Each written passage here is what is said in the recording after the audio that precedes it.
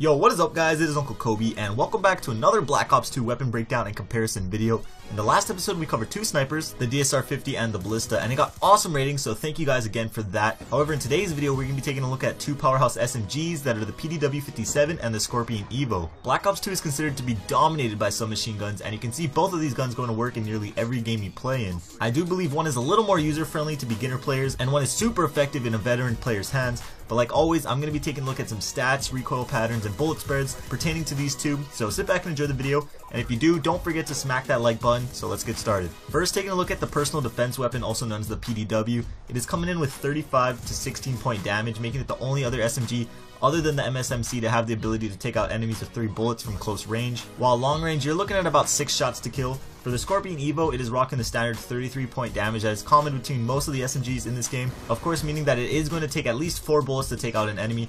Its long range damage is slightly better at 18 points, but those 2 points really won't make a difference 99% of the time, so I wouldn't really worry about that. Taking a look at the fire rate, I'm sure most of you know that the Scorpion shoots ridiculously fast at around 1100 rounds per minute, give or take about 20 rounds, which makes this weapon the fastest shooting gun in the game. Up close, this gun seems like it instantly kills enemies because how fast it shoots, but it also makes it much harder to handle in long range gunfights. The PDW, however, comes in at an average 720 rounds per minute, which is much easier to handle at all distances, but if you do end up face to face with a Scorpion, you most likely will get mowed down instantly, unless of course you're a host, which means you're unstoppable. But moving on, what makes the PDW so effective is its massive 50 bullet magazine. This gun can easily be compared to the P90. It even has that signature flat looking magazine. By slapping on an extended clip, you're looking at about 67 bullets at your disposal, which is starting to get up there at the LMG's range. The Scorpion has a rather small magazine at 32 bullets, and when paired with its insanely fast rate of fire, you're going to be running out of bullets fairly quickly, so you're going to want to make sure you're hitting the target as much as possible. With extended clips, you're going to have 43 bullets, which is still smaller than the PDW standard clip, so as you can see, the magazine on the PDW is just really one of a kind. However, with that large clip, the PDW also has the slowest reload time at about 3 seconds, while the Scorpion reloads at little under 2 seconds, which is a little below average. So even though the PDW has a terribly long reload time, the 50 round magazine easily compensates for it. Now, taking a look at the recoil patterns for these two weapons, which as you all know has been updated slightly in that recent patch,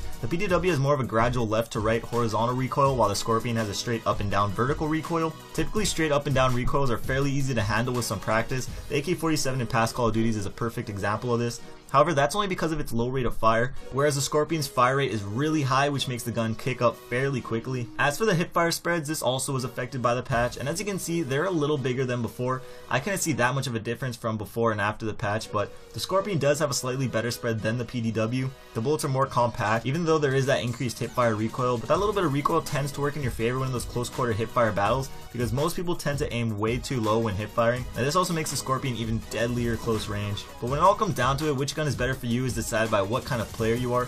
If you're a really experienced player that likes to get up all in the enemy's face and can handle that higher recoil, the Scorpion EVO is an extremely deadly and effective weapon.